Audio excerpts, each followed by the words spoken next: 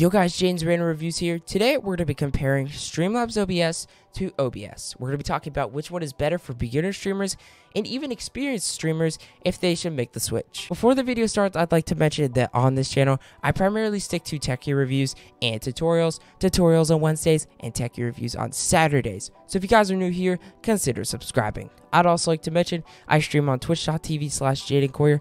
Links down below in the video description below. If you have a question about anything I talk about in this specific video or any of my videos in the past, feel free to click the link down below. And without further ado, let's get into the video. Now, people will come into my stream and be like, yo, Jaden, what streaming program do you use? And I'll answer with Streamlabs OBS. And then they'll ask a follow-up question of, which one would you recommend for a beginner streamer or even experienced streamer I'm looking to make a switch? So today we're going to be talking about Streamlabs OBS, and then we're going to be comparing both.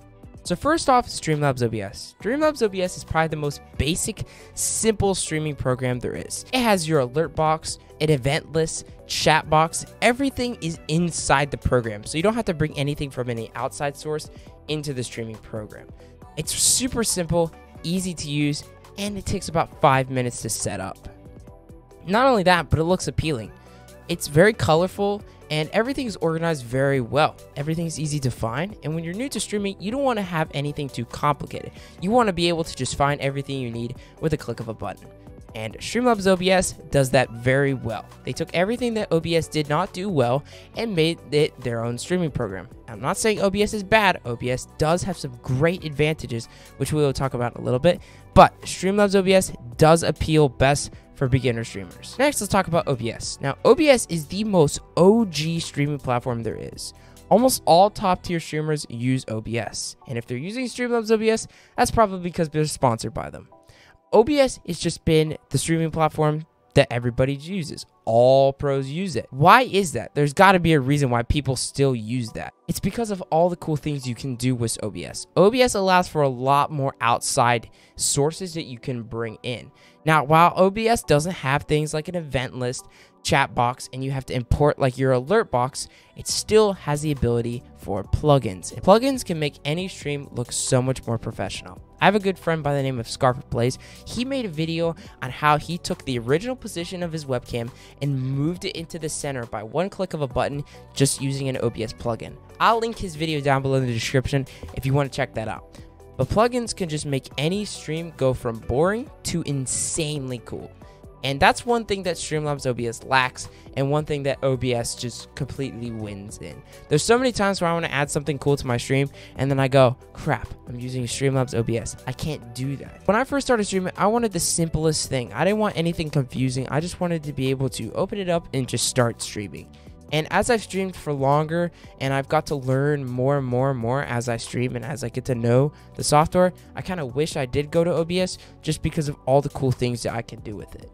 Now, one thing that Streamlabs OBS does very well is if you are coming from OBS, you can click one button and it imports all your overlays and everything straight to Streamlabs OBS. So if you are converting from OBS to Streamlabs OBS, it's super easy. On the other hand, if I were to convert from Streamlabs OBS to OBS, I would have to do it all manually, and that would take a very long time, considering all the things I have, like my audio setup, alerts, and everything like that. Now, which one is better for beginner streamers? I would definitely have to say Streamlabs OBS. It's just overall super simple to use.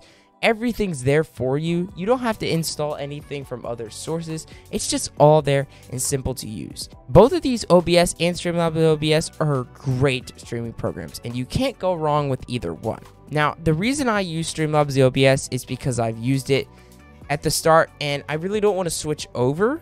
If I were to go back, I wish I would have done OBS and learned OBS, but it's not a big problem. Now, the best software that I would recommend overall is OBS Live. OBS Live is a combination of OBS and then stream elements incorporating your event list and a chat box. So it kind of turns the benefits of Streamlabs OBS and the benefits of OBS into one. And that, in my opinion, is the best overall streaming program. You got the best of both worlds almost. So I hope this video was helpful for you guys. Maybe if you're a beginner streamer or you're an experienced streamer and you're looking to make a switch to a specific platform. If you did go on to enjoy this video, don't forget to leave a like on the video and subscribe down below for more content like this. Always, thanks for watching, guys. Come on.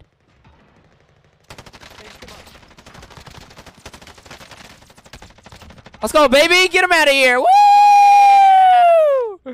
Let's get him out of here.